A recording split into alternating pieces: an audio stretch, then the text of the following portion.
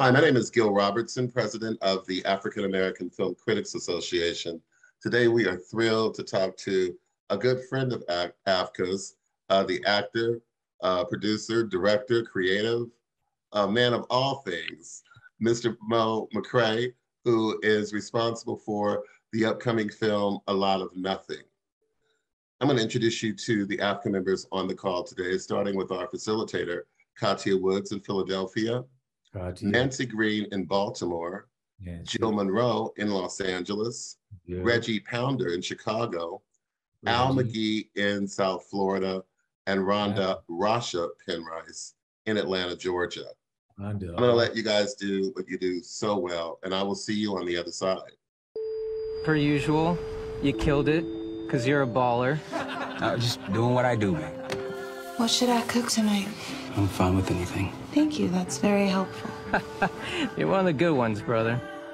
We are live on the scene of yet another officer-involved shooting. That man has been identified as Officer Ryan Stanley. Our neighbor? Our neighbor.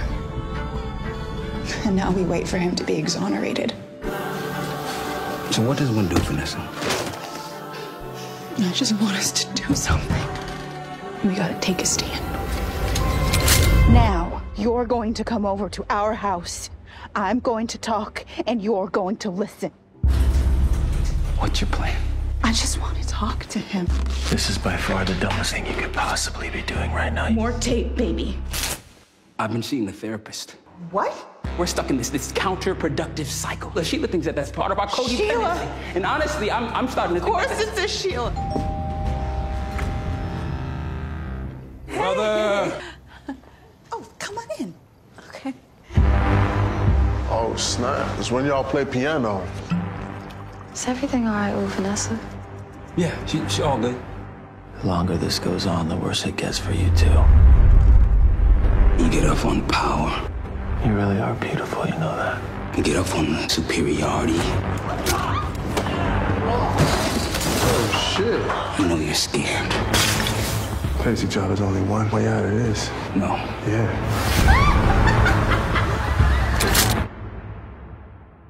What are we gonna do?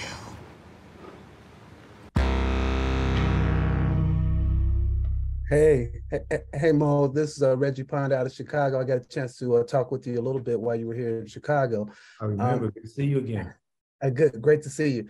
We talked a little bit about why you didn't cast yourself in this, and I'd like for you to talk about this, because I see you, man. I see you on this.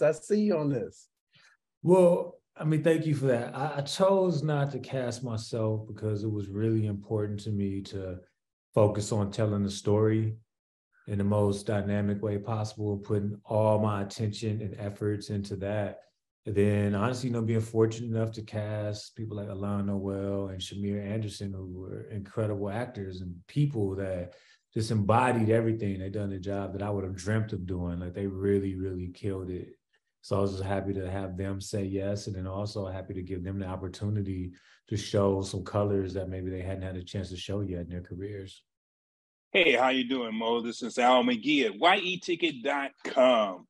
And I watched the movie, and I had some laughs, and I had some moments.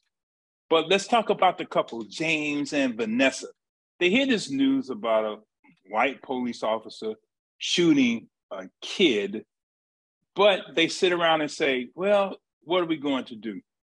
Did you get that? Did you put that question in their head? Because when that really happens in real life, many of us say that to ourselves. What can we do when we hear about a police officer killing a Black person or a Black kid?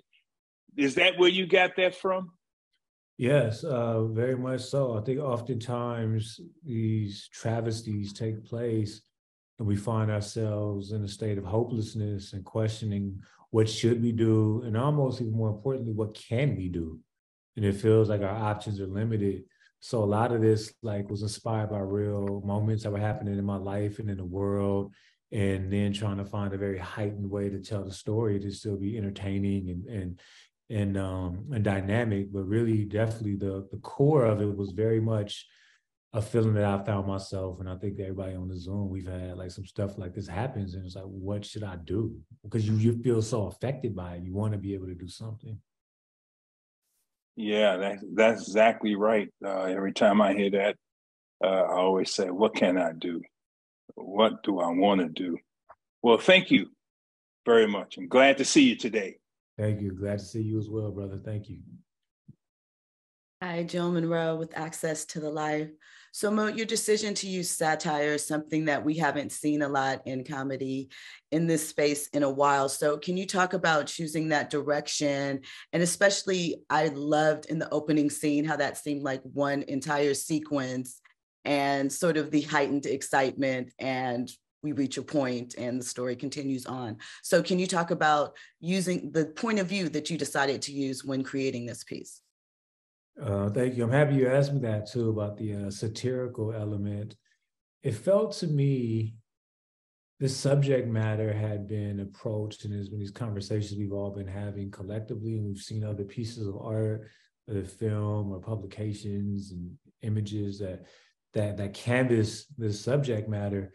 But I felt like it had never been done in a way that could really allow it to not feel not despair. I want to be careful how I phrase this, because I don't want to say this in a way that's like negative for anything that's been done already. But I just feel like there's an opportunity to deal with the subject matter in a way that didn't feel like it was like just too heavy-handed and soapboxy and serious. It was like, well, what if we can take this and maybe laugh at the absurdity of it all?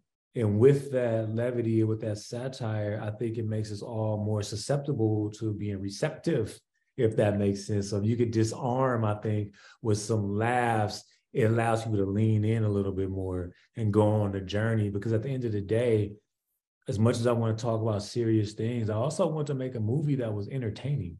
I think the medium, and at its best, is when you have a full experience, one that includes laughs and tears and the whoas and lean back, lean forward, sweat, cry, laugh, all those things. So going the satirical route felt like the greatest opportunity for me to touch on the subject matter in the most dynamic way possible. And yes, the whole opening was one long sequence. I wanted to show how those dynamics I talk about, like being able to laugh with this couple, cry with this couple, laugh with them and at them. I wanted to see all that unfold in a very real-time manner. So doing it in one continuous shot felt like the most appropriate way to showcase that. Hi, I'm Nancy Green with Film Critique. Hey, Nancy Green. Hi. And my question is, for me watching this movie, it was actually very disturbing from the very beginning. There's like a lot of different layers of tension, I think, especially in the performances. And I wanted to know, how did you determine to do that throughout the film, even during the lighter moments? Oh, that's a great question. Well, I felt like the lens in which the audience kind of sees the film through would have a great deal of impact on what the experience was for a said audience member. So like the tension and things of that, I think characters kind of connect to some of the traumas or the history that those characters are obviously carrying at the onset. And then there was a friction between them that, as much as they were in the home together, and they had like ostensibly a very beautiful life, like to your point, there's this constant tension at play. And I felt like, once again, that was just an extension of me trying to articulate what many of our lives actually feel like, where things are okay on the surface, and there are things going on out in the world that might not necessarily appear to be directly affecting us, but they are. And so even with the satirical elements and the levity, there is definitely this, the crux of it really does lie in the tension that they were experiencing before this moment. And then once the moment where the film picks up, it just adds to a situation that was already brimming with all of those things. And just like the satire felt appropriate for me, like having all the tension kind of riding on a parallel track with it felt like a really dynamic experience for the audience, and something that was an extension of how I personally have felt as a, growing up as a Black man in this country, there's like tension in almost everything that I've ever done that's connected to so many of those things, sheerly by the nature of my existence, feels like. Right, right. Well, thank you. Thank you. It's a very good movie too. Thank you very so well much. done. Thank you. Thank you. I'm Katia Woods with Couple Social and the Philadelphia Tribune. One of the things that I thought was interesting about this film is that we sometimes forget that the same people that not everybody that gets pulled over by the police lives in the hood or lives in a lower class neighborhood, that scenario of you living next door, interacting, your children possibly playing with the person that is doing the oppression, this idea that if we live together, we would respect each other more and we would understand is not necessarily true. Why was it important for you to show that, to have this couple, this family be middle class, to be well-to-do? Because again, when we think of these interactions, we usually don't think that, we think class, will help elevate or reduce that. No, that's a really great question. I appreciate the thoughtfulness from you all too, because I know I made a really nuanced film, and I think for it to be fully appreciated, it requires like these types of conversations and this thought. These are the things that I dreamt of when I was making the film. So thank you for that. And it's like I pull from my own life. Every one of these characters is inspired by myself and people in my life. And one thing I discovered as I acquired what many would deem to be success in my career as an artist, as an actor, primarily up until this point, is that it did not make me immune to certain things. And that realization for myself and other people, and not just people of color, but women as well, is like there are still things inherently prevalent that no matter how far you ascend, you will still encounter those things. In this film, that was something I wanted to show, because I think oftentimes when certain interactions happen, people attribute it to a certain group of a certain socioeconomic status and things of that nature. And I felt like picking a upper middle class, very successful, well-educated couple and showing that they too are affected by these things that are happening in the world, and they are not immune to it because of money and status, that was a perspective that was missing. And I think it was something that needed to be added to the conversation. Hey, it's Rhonda. I see that you've been directing for a minute, but this is your first feature-length film. Talk about the transition. When did you know you wanted to direct, and why did you choose for this to be your debut? Oh man, that's a great question. What's funny about that question, or when I chose to direct, it's very much like when people ask me, like, when did you decide to act? At first I thought it was in high school. Then I kept thinking back and realized actually it was in elementary school, but high school was the first time it was really cognizant for me. And directing, the short answer is over the last 10 to 11 years, throughout my acting career, I'd almost been treating my acting career like film school. And I have been using a lot of money I made as an actor, buying equipment and making short films and making things that I would never show anyone. I got to give a shout out to like Paris Barclay, who was the president of DGA, one of the most prolific directors in television, who was directing a show I was acting on called Pitch. He allowed me to shadow Stephen Bochco, rest in peace, who's deemed to be the godfather of television. And then getting to work with people like Lee Daniels and Jean-Marc Valier, like these really incredible filmmakers that allowed me to show up on my off days when I was acting, to just watch them and to have conversations with me. And so with that, I've been making these projects, short films and some videos, commercials, and now I'm directing television as well. But when it came to my first feature, With a Lot of Nothing, it's going to sound dramatic, but that was a story I was going to die if I couldn't tell it. like that story, this film, these conversations, these characters that I pulled from my life that I felt like so many people in the world could connect to. It was just a story that I knew I had to tell. And I was the only person that could tell it because of the specificities of it. So it was like, that was always going to be the first film I made. Like, I'm going to continue to make movies. It's a really big part of my life now, but it had to be the first one because it was just so personal. It was just like exploding. I couldn't sleep. I wouldn't have been content. My life wouldn't be satisfied if I didn't make the film. Oh, thank you. You mentioned pitch. I love pitch. Thank you. Thank you. Mo, I want to follow up on the kind of on what you were talking about with Katya about when you look at your characters, you have these two couples, and the other couple is not middle class. In fact, looking in the drama that you put between the two of them is more than the drama of this police shooting. So talk about the dynamics, because you're saying a lot about class, you're saying a lot about status, you're saying a lot there. And I found those characters really, the interaction between them very, very interesting. Thank you. So I felt like the characters were all, once again, inspired by different people in my life and the conversations that are happening. And I also feel like there was a huge opportunity for me to showcase the fact that people of color are not like a monolithic group. There are so many varying points of views and desires and attitude and intentions that just permeate throughout the entire scope of our people, throughout the diaspora. So it was like, with those different characters having very different desires and points of view, it kind of goes back into what I was saying to Nancy about with the tension.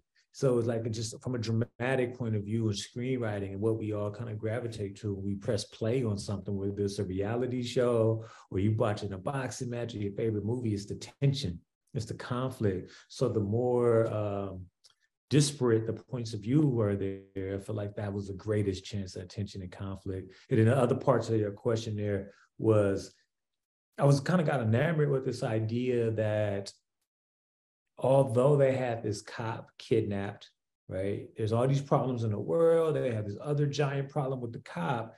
That doesn't then just eradicate their own interpersonal dynamics and conflict and tension. So then you have all these things kind of in a pot together as the fires is continuing to go up higher. Well, that fire was hot, dude. That was hot, sizzling. Thanks a lot. Thank you. Hey, how you doing, Mo? Al McGee again here at yeticket.com. This is a question I have. And the reason, I'll tell you the reason why I'm asking this. I used to be a drug counselor, and James told his wife, Vanessa, I'm seeing a therapist, but she didn't know that. But he said, the reason I'm seeing a therapist is because I'm caught up into your stuff. You make me react and things like that. And I saw that in many couples. They were always opposite, or one elevated another person to do something that they didn't want to do because they were in love with that person. Is that why you put that in, that he's seeing a therapist? And also, how important is therapy to you? Yeah, that's great, bro. Y'all get deep. I love it. I love it. Thank you. Therapy concept and idea was rooted in my own curiosities around relationships, right? And how much do we want the other person to grow in a relationship if they eventually grow at a rate that is detrimental to the relationship or does not include or make the other person feel comfortable about the other person's journey towards growth. So when you think about him in his therapy mission, there was a version where she could have been excited that he was finding some truth and going deep within himself to solve things. But I feel her reaction was very much one that suggested she felt left out. It's like, where does she fit into this? So it became less about his journey and more about how that journey pertained to her and their journey, which can be deemed as separate things. And in terms of therapy being important, I think anything that anyone does in hopes of making them a better person and creating a better human experience for them, I think is an amazing thing, whether it's therapy, meditation, working out, like whatever that version is that allows a person to just to look inward and not try to seek external forces of validation or anything like that, but to really work and repair on themselves. I think it's a wonderful thing. But there, I just felt like it was a interesting study, kind of like, how do we feel about things that your partner does if it doesn't necessarily benefit or include you in a way that you see fit? Yeah, I saw a lot of that in my life, and also in professional and non-professional tiers that I've been in. And the other person did not want that other person to grow, or the other person wants to keep that other person at the same way so they can control that person too. Right, and that was too, is keeping them the same, because there's safety in familiarity. And so when somebody goes on this journey and begins to evolve, like often, like I grew up in the hood, I grew up in a very bad neighborhood, as unfortunately as many people of color do. You grow up in these certain environments, and as I began to do things like read books that didn't come from school and just on my own deciding to read, I remember how uncomfortable that made so many of my friends and people in my life, this idea of changing, because once I changed, and it's like, well, what does that do? Where do they fit into this new variation of my life? And I think in this particular thing, one last thing I'll say about it is that it also was another secret. So James was keeping secrets, and this was another secret that she was feeling that he wasn't being forthright and transparent, what she rightfully had issues and gripes with. Thank you very much. And this movie has a lot of layers to it. I really enjoyed that. Thank you very much. Thank you. Hey Mo, Jill Monroe again. So you talked about how you felt like you would die if you didn't tell this particular story. So now that you've walked through that process, what is that feeling like? And also, did you learn anything about acting through the process of directing this, and how you feel like your future projects will play out from this experience? Oh yeah, this experience was, I'm a father of 3 kids now. I have a wife, a home. I grew up in South Central LA, never met my father. Like a lot of these crazy things in my journey, right, that are really like complicated, big things. I've traveled the world, been on television for like 20 plus television movies, like 20 plus years now at this point. And all of those things were necessary for me to pull from to be able to make this movie, because making movies is so difficult. It's like everything works against you to make a movie. Everything works against you. And what it showed me was just that like faith is such a, I want to say, undervalued, understated, underappreciated thing, because there were so many moments where it was only faith that got me through to the next day of actually making the film. So I think it just taught me so much about faith, about perseverance, and things that I'll keep with me for the rest of my life as a man, as a father, and all these other areas of my life.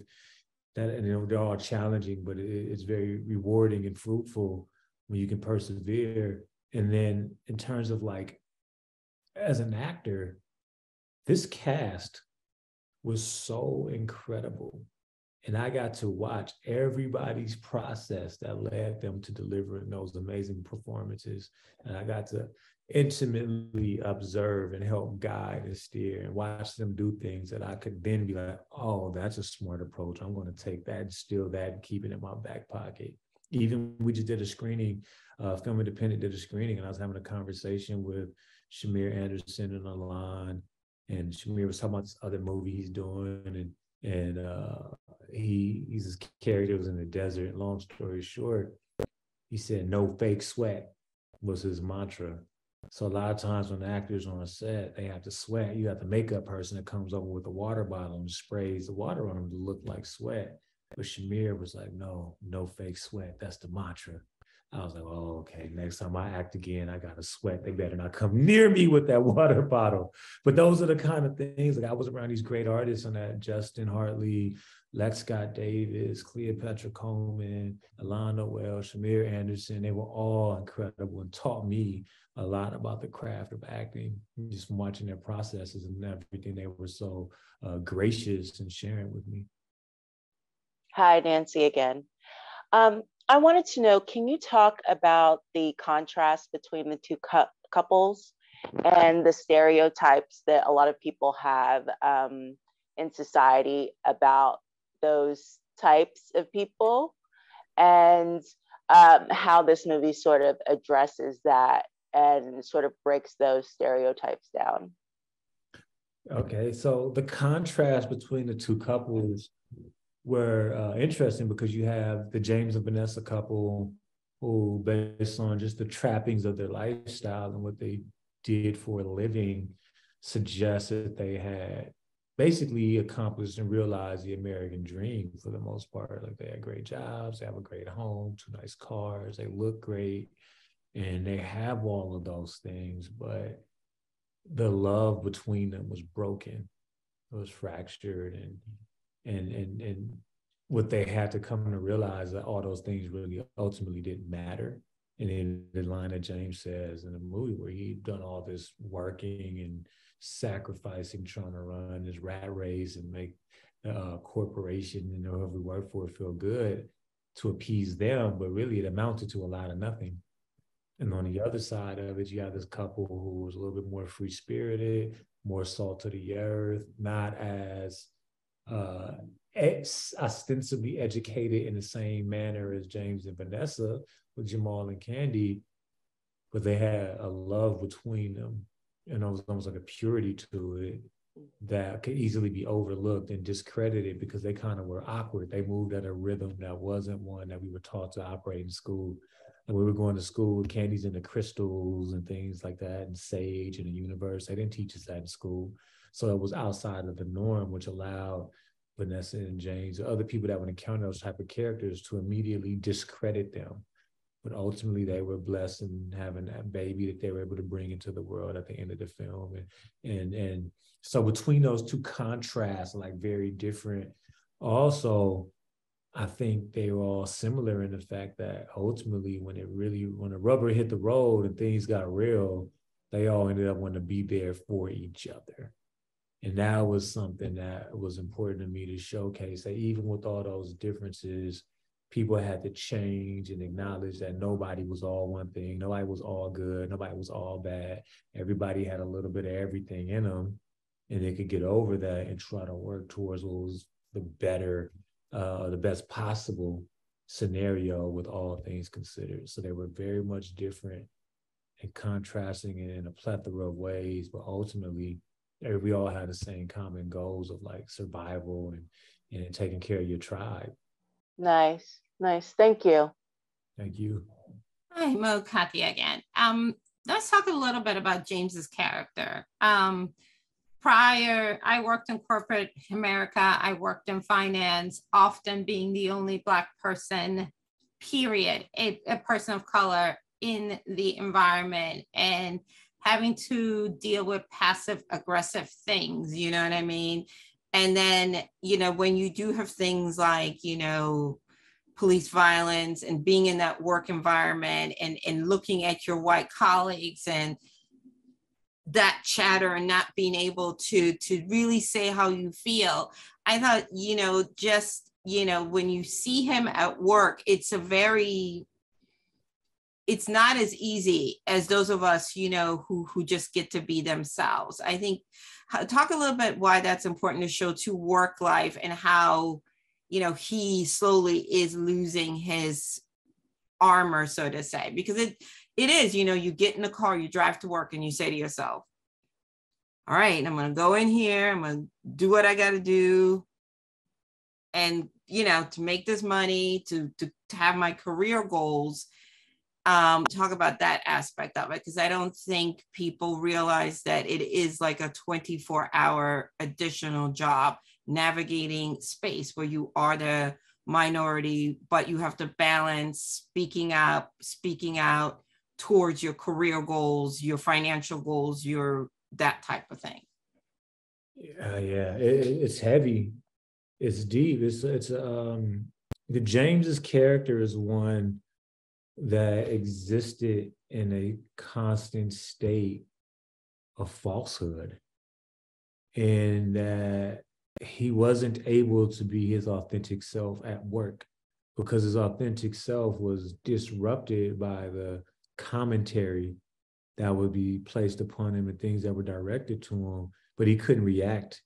He didn't have the autonomy or the agency to be able to say, hey, that was disrespectful. I don't like that. I don't like the way that made me feel, out of like, you know, the repercussions and the thought of not being able to climb up the ladder. So he had to shed so much of like the emotionality that will make him be who he is, which ultimately was, for me, what leads to him doing what he does in the end of the film, is because you just watch, it's like another ounce of pressure, another ounce of pressure, another ounce of pressure. And he never had the ability and the option or the permission, unfortunately, to really decompress and then to really process everything that he was feeling and experiencing. He had to be upright. He had to turn the other cheek. He had to just, okay, kind of just accept this treatment is what it is. And that's what comes with the process. And I've never said this out loud. And I wrote this film, obviously, before this whole thing happened. And I'm hesitant to even say this, but I feel like I'd be remiss if I didn't.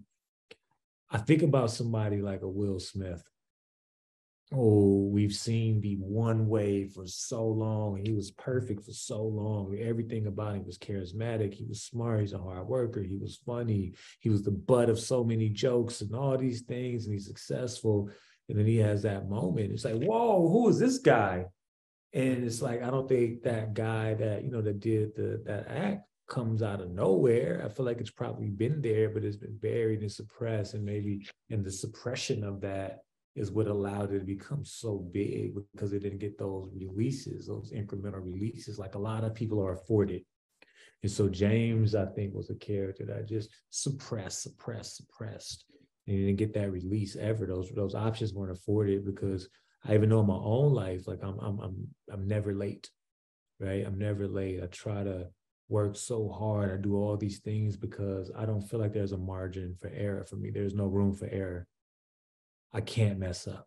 And I think James, as a part of what I bring from my life in the writing of the James characters, he just constantly had this existence where he can't make a mistake.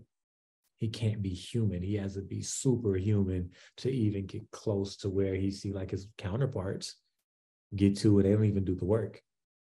They just throw it on him. They don't have to do the work. He has to do the work, or he will fail and he will never be anything of note. And that's what led to him becoming the man he became. 100%. Thank you. Hey, it's Rhonda again. Hey, your beautiful wife, like Scott Davis, is in this. What was the hardest part of directing her, and what was the easiest part? Man, I just got emotional right now with you saying that. It's so crazy.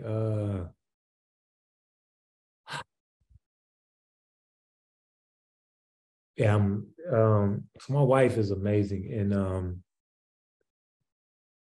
I never.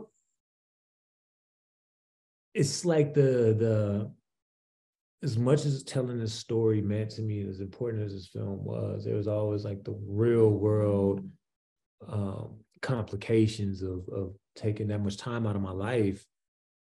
And what I primarily do to earn a living and take care of my family has been acting. And so it's like, all right. And I never forget like laying in the bed with my wife one morning, like in 2017 or 18, and she just like, you know, you're going to make this movie, you just got to just make it. And if you don't act for a little while, you don't do anything else, I'm going to support you. I got you. Don't even worry about it. So that kind of was always something that was like really profound and beautiful, that she was willing to take that on. And in the process of making the film, the hardest thing about directing my wife and working with her in that capacity was my wife was really pregnant during the movie. My wife was really pregnant for real. And so having my wife work and have those emotional beats and like the water break scene. My wife was really pregnant and acting like she's going into delivery prematurely. That was a stressful, emotional moment for real, because she's really pregnant. I'm like, am I not only compromising the health and safety of my wife, but of my child, my son that's in there at that time? So that was like incredibly difficult. And then a pandemic happens on top of that, and we still like kind of in production. My wife is pregnant, so it was like, so I just pulled the plug, like, you know, forget this whole thing, just pull the plug. So all that stuff. But then the best part about it is, you know, she is, outside of being my wife, being incredibly stunning and beautiful, she truly is a phenomenal actress. So just getting to work with her purely professionally and watch another artist that was able to just tap into such truth and realness and like just brought life to this stuff and grounded it too in a movie that's so absurd. Like she actually brought a lot of, even though her point of view seemed kind of out there, but her performance was actually very grounded and real and kind of centered. And there's this thing of being able to like hide the truth in some of the candy. You know what I mean? The character's name was Candy. It's like those little things that she brought to it was a true highlight. And I'm happy too that a lot of people are starting to see the film, really love what she did with the work, but she's just a phenomenal talent. So it was an honor that I got to work with her in that capacity and see it firsthand, and that she linked it to this thing that I came up with. Mo, thank you for your time today, and congratulations on this terrific feature film debut, buddy. Thank you, man, so much. Thank you. I appreciate this. Absolutely. On behalf of the world's largest group of Black film and TV critics, we thank you for watching this edition of AAFCA Roundtables. Have a great day.